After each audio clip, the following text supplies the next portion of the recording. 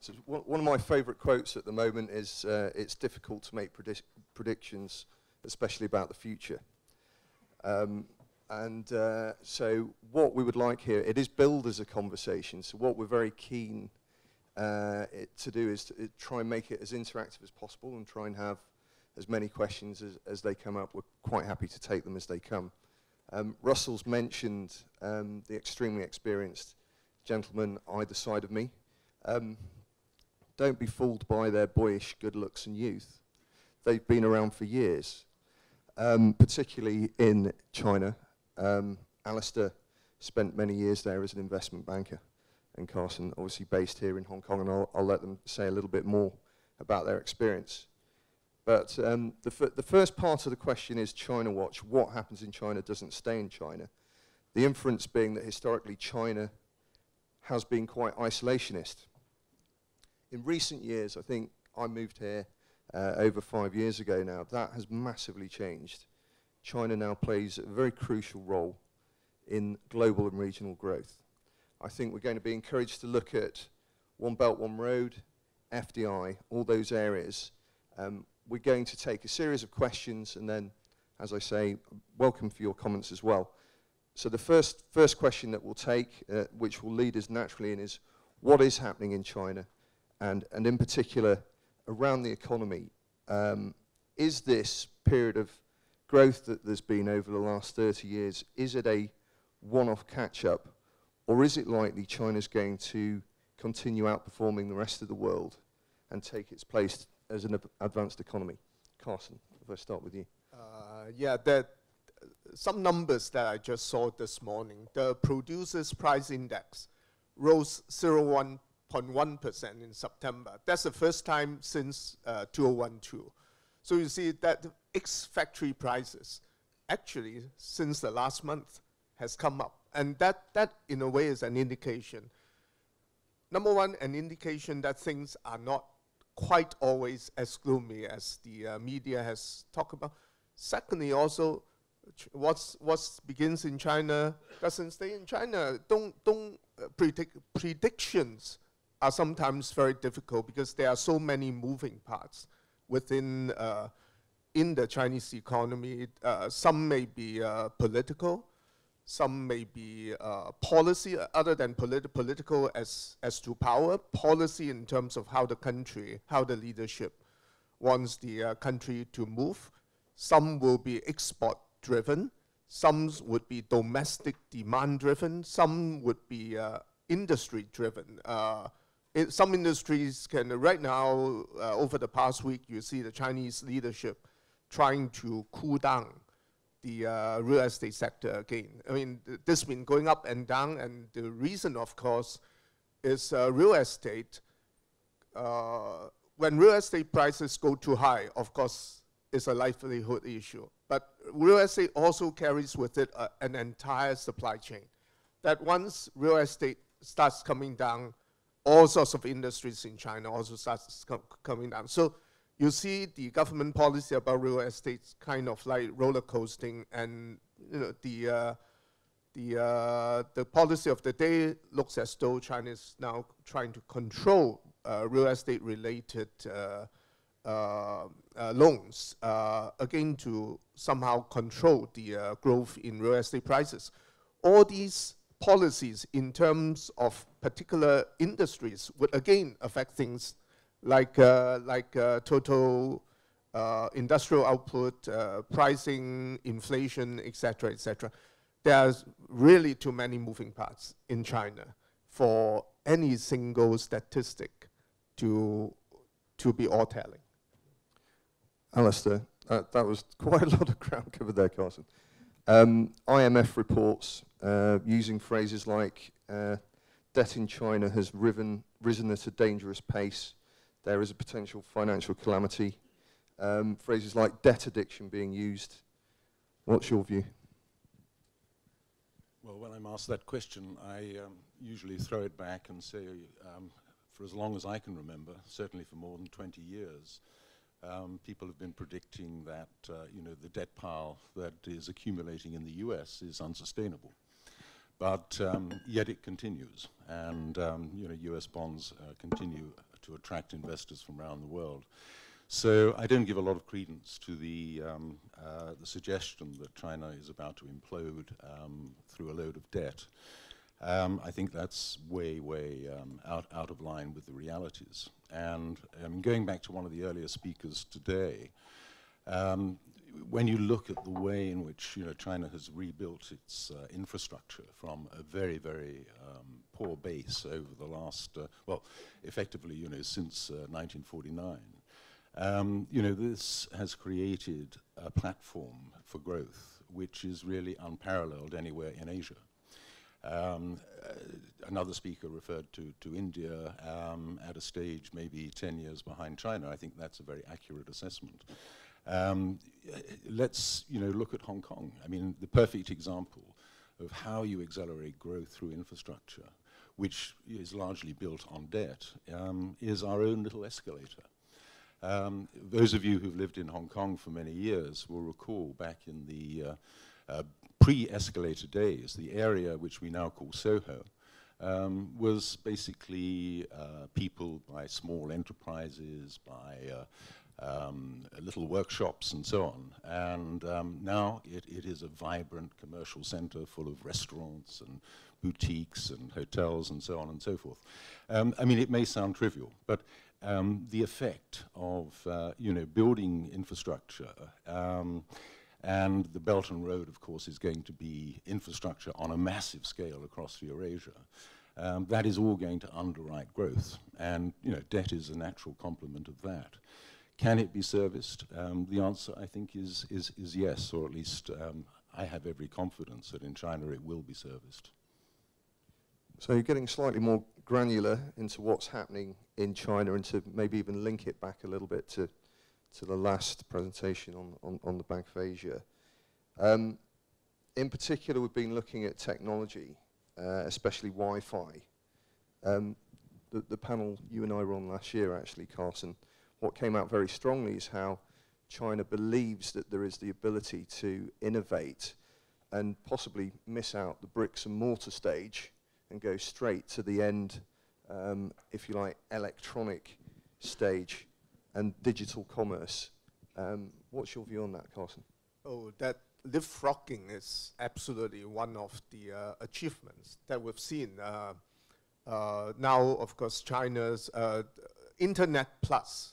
I mean, if you look at what Li Keqiang, the Prime Minister, has said, let's China restructure its economy, and Internet Plus has been the byword. For an Internet Plus meaning not just the Internet, how we do our e-commerce, et cetera, but adding the Internet to the medical services economy, adding the Internet to a particular part, so everything could be Internet, and that could be a driver of the economy. And I see Alibaba has to be the world's largest e-commerce operator. So these are all things that have been proven that China leapfrogs very well. And the Internet, the digital economy is a major driver of that, but not just in the digital economy. You look at China's environmentally related green tech. China, among other things, I'm chairman of the task force on green business of the UN for Asia. And so I do, on a regular basis, every half a year, meet with leaders in different, you know, the wind, the solar, the geothermal, biofuel, whatever industries. And China is doing a lot and cutting edge businesses in the green sector, and there are so many other sectors. Virtual reality. My nephew, for example, set up a new private equity fund on TMT, and within 6 months, he bought into 3 virtual reality companies in China. It's a thriving sector out there in China. Talk about any latest development in, and of course, drones. I mean, China now, the company in Shenzhen, produces the largest number of drones in the world. Talk about any new cutting-edge technology, someone from China, some companies in China is there, not only there, maybe a leader in that sector? Yeah, it's been interesting actually. As a couple of years ago, we acted on an acquisition, an investment into a drone factory by quite a well-known electrical business. So what do we take away from that? I mean, the Bank of Asia is interesting because it is going to, or is trying to be, a disruptor.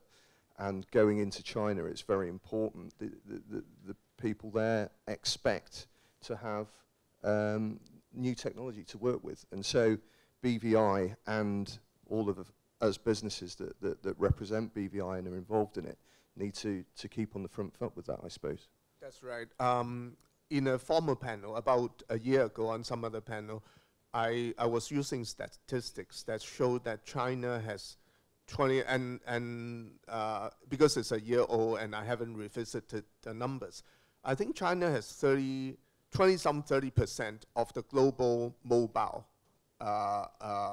economy, 20-30% of the online population in the world, and something like 30-40% of the mobile population. In any event, the number of people using mobiles, the percentage is highest in the absolute number, and the percentage is highest in the world. So if so many Chinese are mobile enabled, then using the digital means to do your banking, to do anything else in your life is so much easier, and to push in China than in other parts of the world, because the device is in so many people's hands. Thanks, Carson. So just moving it on a little bit, the title suggests what happens in China does not stay in China. Of course, certain things will. Real estate isn't going to move out of China, as far as I know. Pollution, issues with property values you've already spoken about. What part do you think the BVI has to play in that, Alastair? Well, I think earlier on we heard that BVI, and I think it was from Vistra, has been an absolutely essential ingredient in China's overseas expansion. And without the facilities that BVI, a well-regulated corporate environment provides, whether it be for companies who want to list overseas or who are contemplating M&A transactions, it's been an absolute support of Chinese expansion, and that, of course, is slated to continue. So, of course, the number of registrations has began to recede, and that's in response to a number of factors, including, as we've heard, the difficulty of opening bank accounts and so on. But the overall trend is certainly not going to change. I mean, China is going to continue to expand globally. Maybe the number of transactions will be slightly less, but the size is certainly going to be very, very substantial. And for those transactions to be completed in an orderly and efficient fashion, I mean, BVI clearly has a very important role to play. If Bank of Asia can facilitate those transactions, then clearly that is going to be to the advantage not only of BVI in terms of capturing the largest slice of the Chinese overseas growth, but also to the Chinese consumer, the Chinese entrepreneurs, who will increasingly come from areas that we've never heard of. There will be names that are not familiar.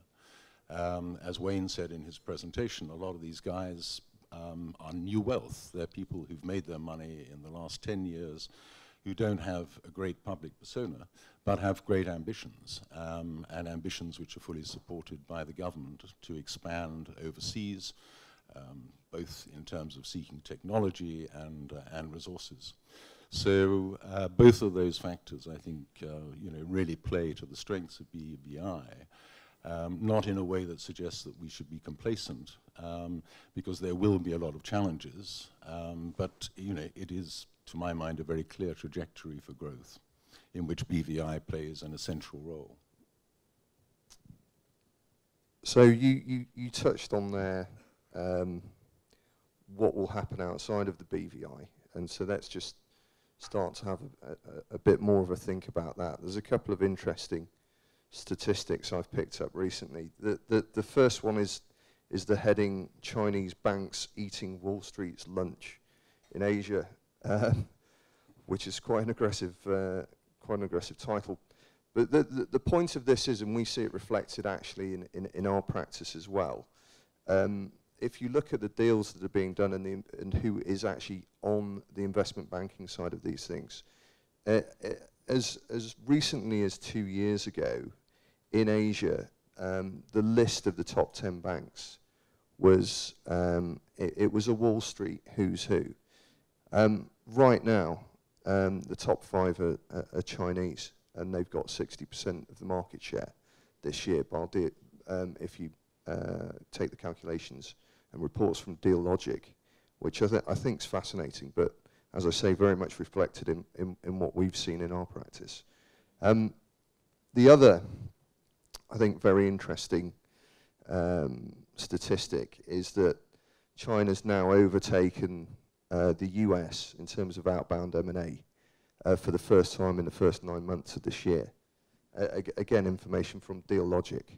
That's an increase of 68% on the 9 months last year, which is quite incredible growth. Shall we have a talk about what is happening and what the effect is going to be outside? We've already seen Chinese banks becoming stronger. We've seen more investment being made in other parts of the world. Carson, where do you see it heading? I've sat on the Chinese National People's Congress for 3 terms. And in fact, going out is not a new topic. It's been a policy statement for, well, the last 7, 10 years. So Chinese companies going out is a policy-driven as well as economics-driven trend and unstoppable.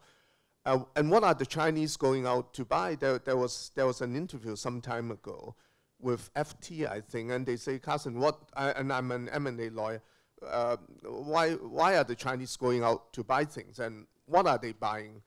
Effectively, the Chinese are going out to buy things that we can't find in China. We don't have enough in China. So the oil and gas, the natural resources are, of course, what we need. The international distribution system is what we need. For example, IBM, Lenovo years ago buying IBM. That's because IBM has the brand name and has the internet, the market that Lenovo could buying IBM earn. Recent years, you see Chinese going out to buy food, the Smithfield deals, the cheese deals in Israel, the dairy deals in Australia, New Zealand, because we don't have clean food in China, and therefore we have to go out and buy those. So look at what China buys, and I say, hey, also see whom Xi Jinping met when he goes out on his international tours. Some deal is going to happen there in that country where the presidents meet, and lo and behold, of course, China does deals in Tehran, does deals in Egypt, and part of those will be kind of like top-end government-enabled transactions, but most of all where there's a strong demand at home and with a increasingly open population that's increasingly informed about the rest of the world, partly because of the internet-enabled knowledge. China wants a lot more things than the Chinese want a lot of things like clean food, and from where that they did not know or did not aspire to in the past. So this huge demand in China for higher quality whatever is another reason why China is going out to buy so much. And of course, there's the foreign exchange. In the past, a good deal of China's foreign exchange is spent on holding US treasuries. And of course, the government knows that this is not exactly the smartest thing you do with your foreign exchange. So go out and buy resources instead. Yeah, certainly the history has been the purchase of US securities, right? and that looks like it's changing to foreign direct investment. And just by way of example, you were talking about Xi Jinping and the visits that he's making. I understand last week he was in Cambodia. The next day, Friday, he was in Dhaka in Bangladesh. That's the first visit from a Chinese head of state in 30 years to Bangladesh. It's not by accident. But Alastair, could you give us a bit of an idea of some of the, the policy reasons? We had a chat a bit earlier about the Gorbachev phenomenon that they're trying to avoid. Sure.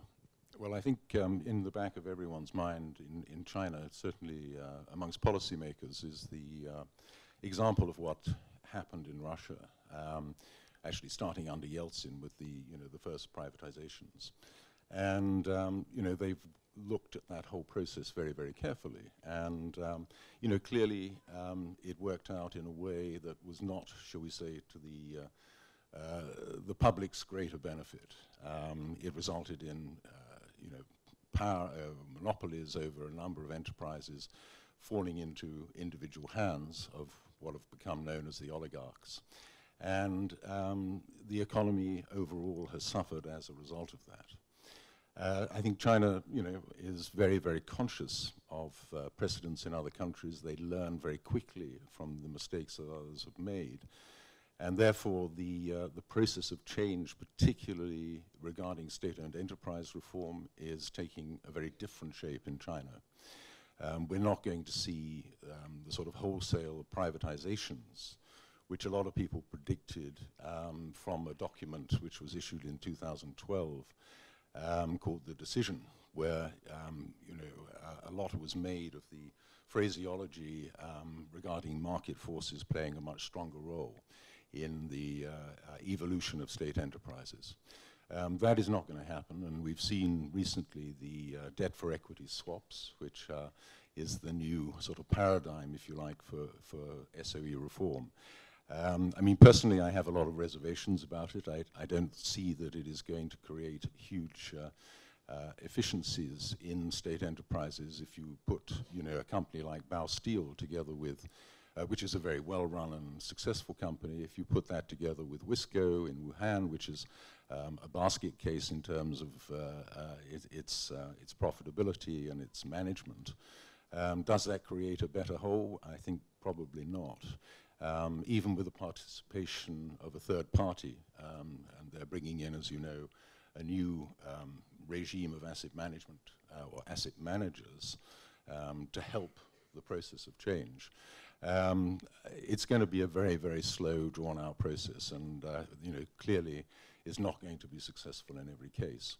But it's an example that China works, as Deng Xiaoping famously said, by stepping on the stones to cross the river one by one, and sometimes that means taking a particular approach, which proves unsuccessful, in which case they will revise their view and they'll try something else. So that experimentation and ability to experiment, I think, is one of the more unusual features of the way in which governance operates in China.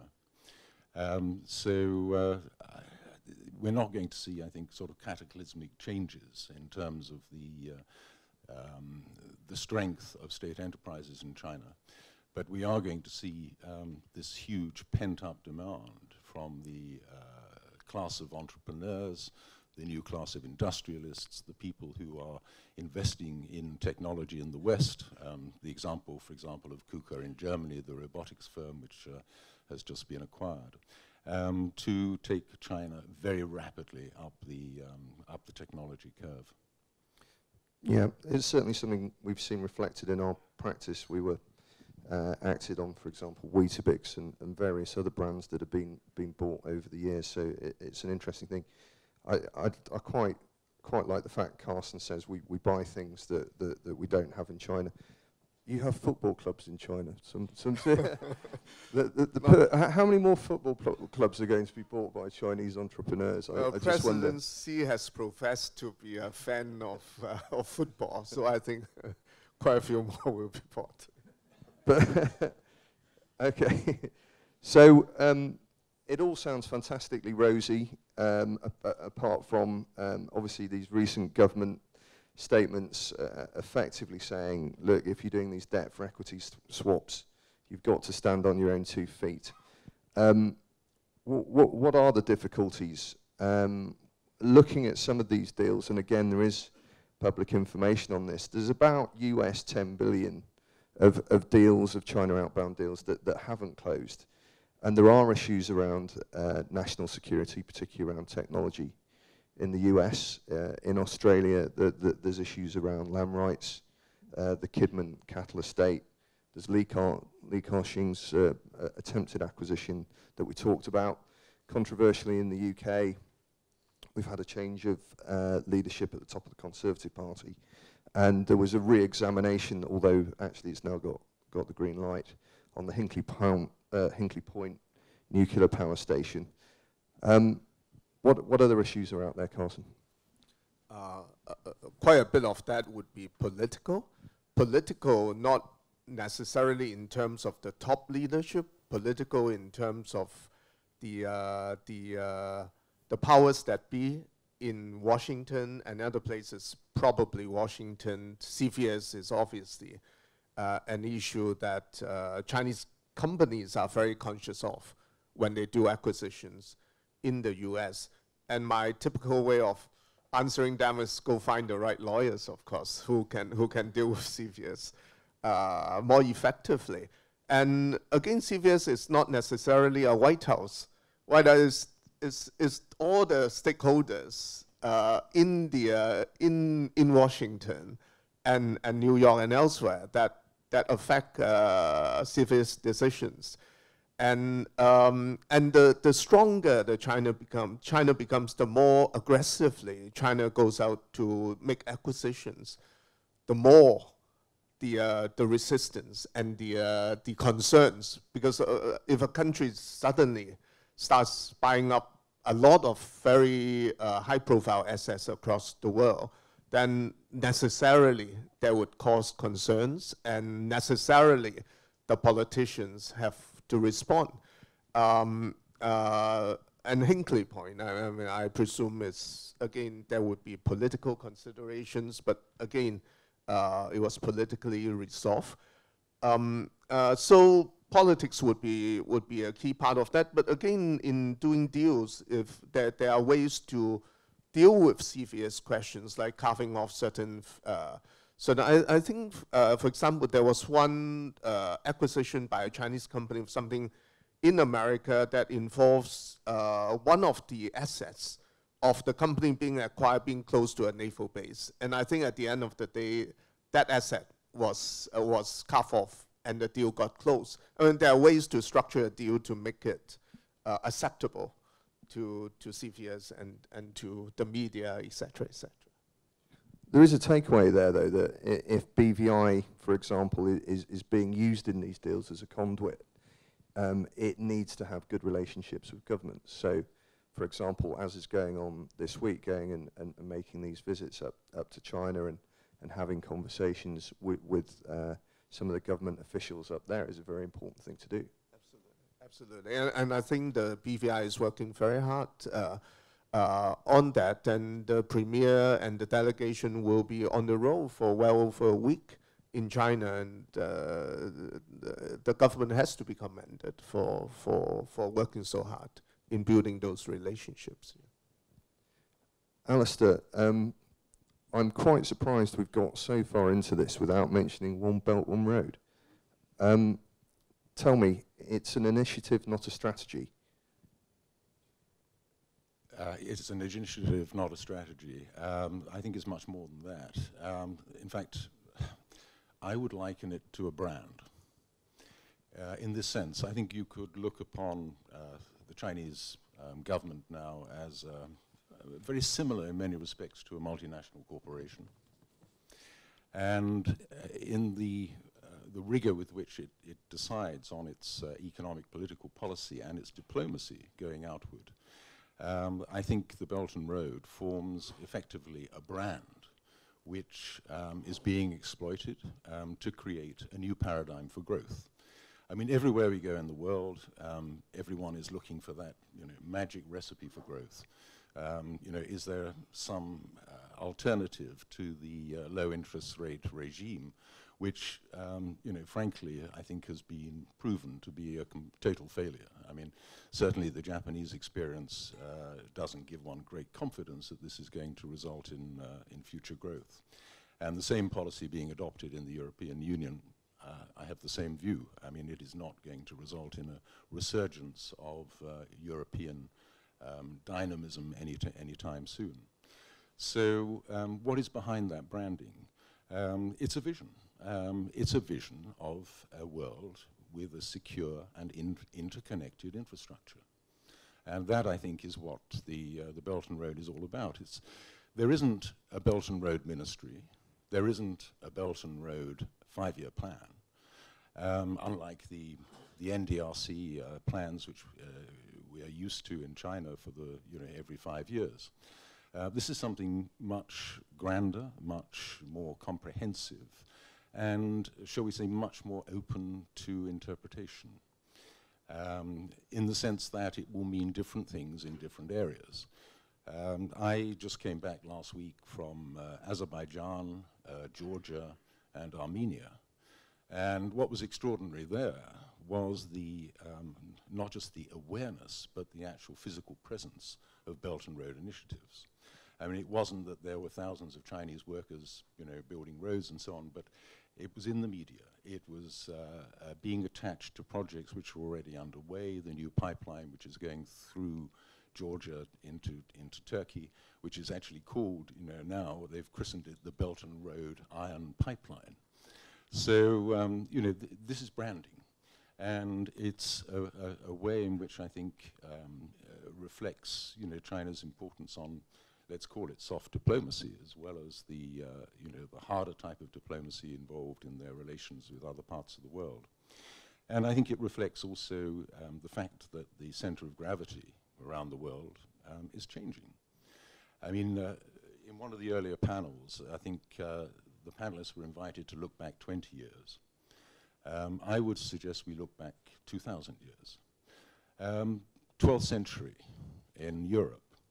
What was Europe? It was a totally irrelevant appendage on the edge of the European continent, which had very little interconnectivity with the rest of the world. The few entrepreneurs who sought to drive growth at that time went east, because that was where wealth was.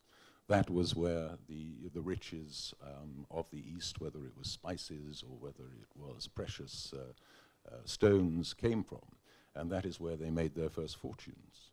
And Europe only really got transformed as a result of the Mongol invasions in the 13th, 14th centuries.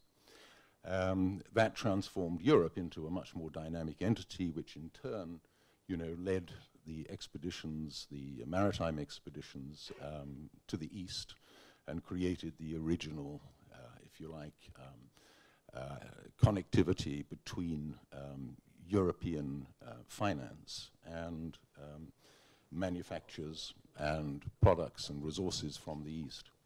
So I think, we're seeing a reverse trend now.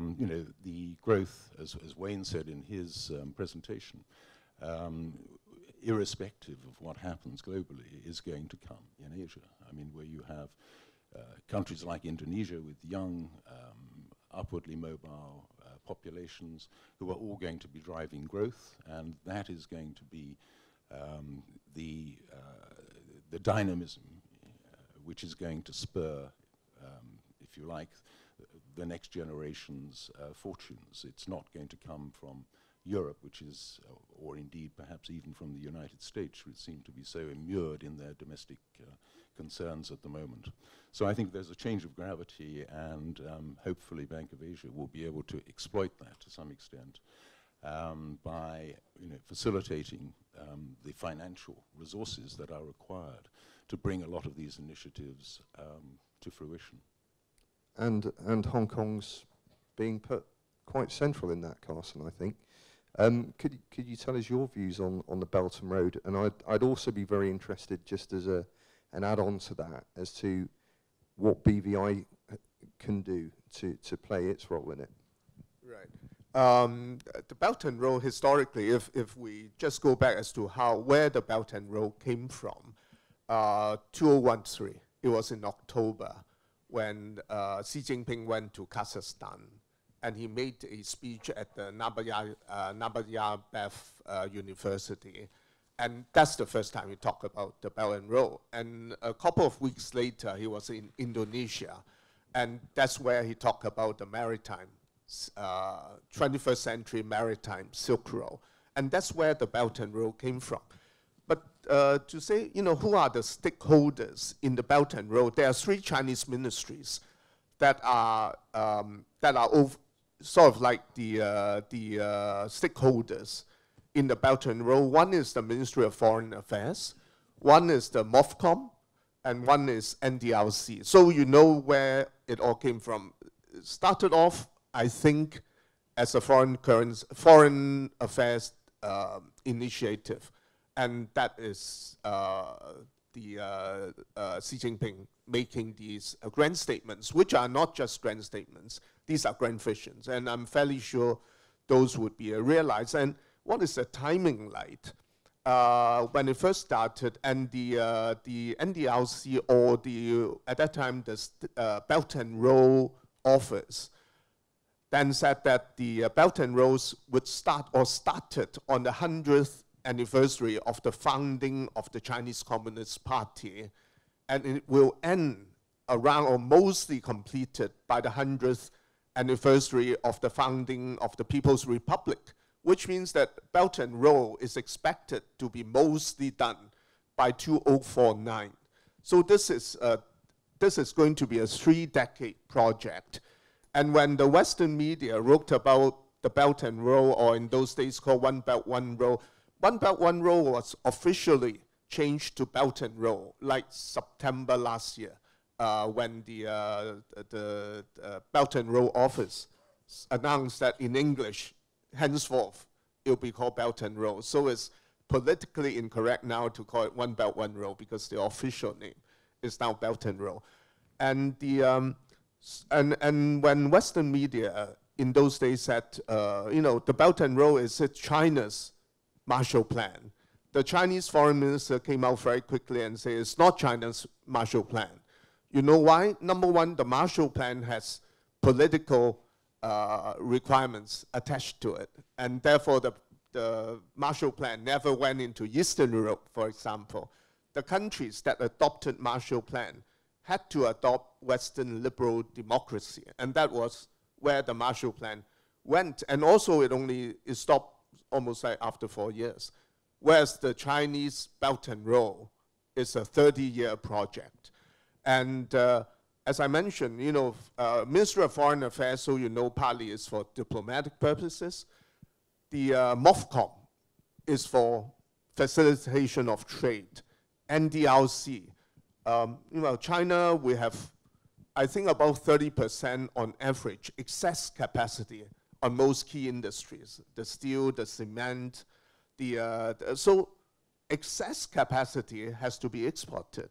So building the Belt and Road is also a way for Chinese goods and services include the construction companies. So the purposes for the Belt and Road, you can, using what ministries are involved, simplify into number one is a diplomatic initiative, and for very good reason. Number two, for commerce, to facilitate commerce, and number three, to deal with China's internal economic structure and export of excess capacity, and to enable China's overcapacity problem to be dealt with in a very, very clever way.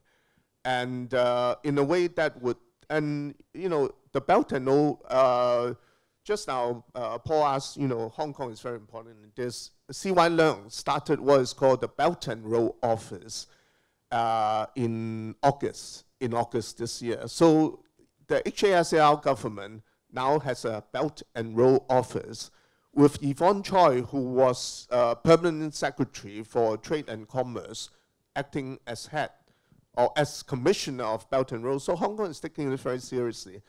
As to BVI, I was in Kazakhstan, and Elise was there, and Yitu, Barbara were there. Kazakhstan is, of course, the sort of the bridgehead into the Belt and Road. And you see the whole country being so energized by this Belt and Road initiative.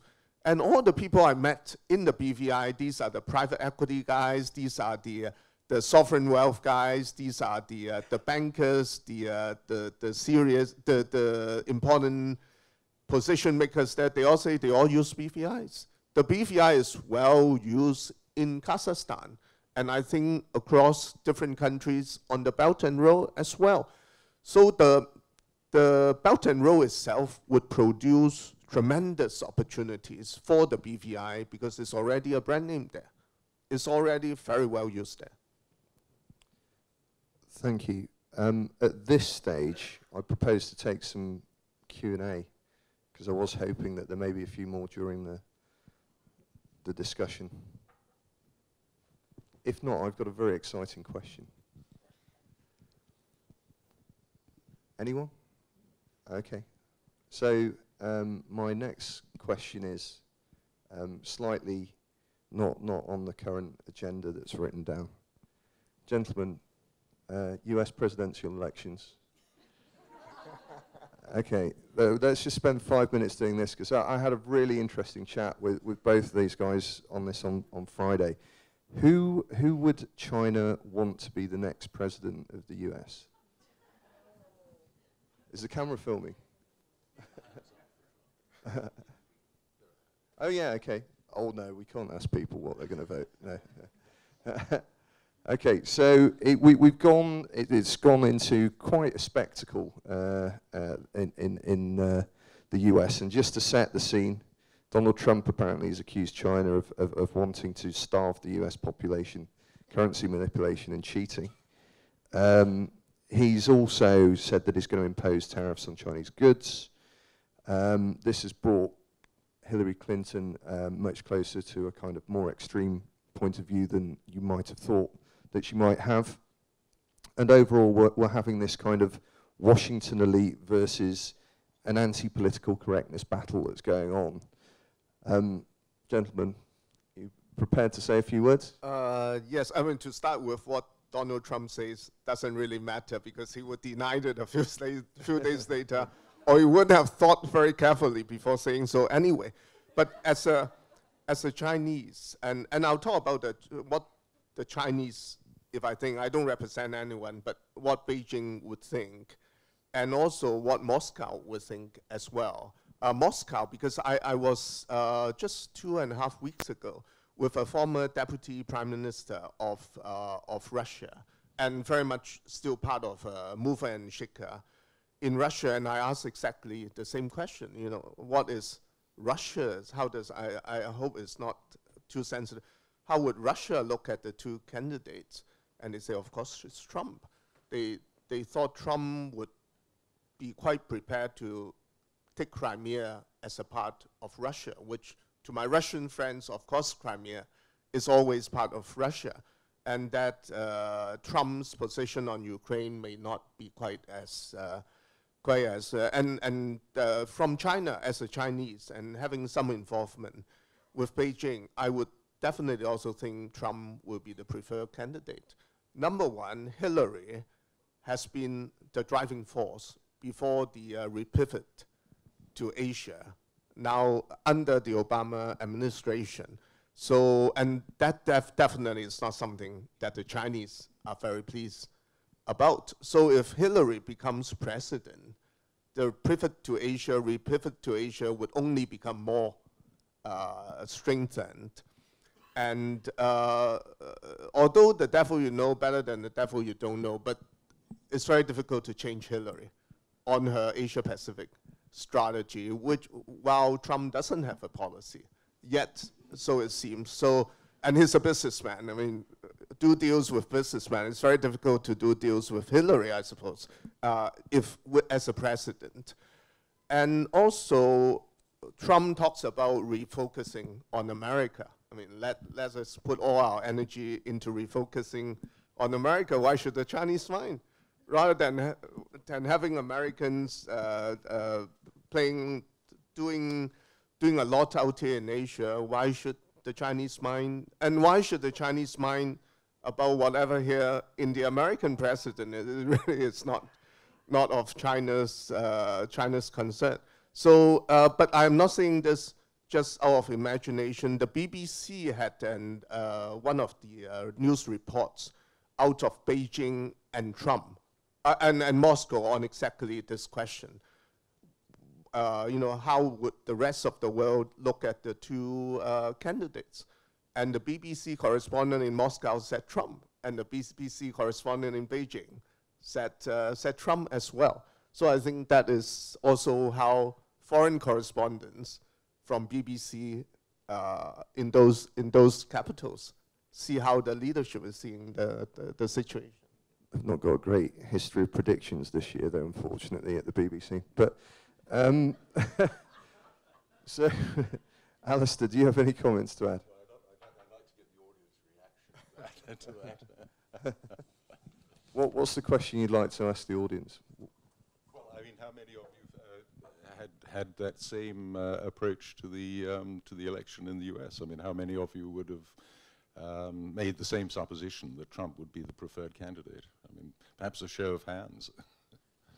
Okay, this is not who you are voting for, just to be very, very clear. This is who do you think is likely to be the favoured candidate if there were to be such a thing in Moscow or in Beijing. So for those, should we, hands up for Hillary? There's a few, maybe 5. Hands up for Trump?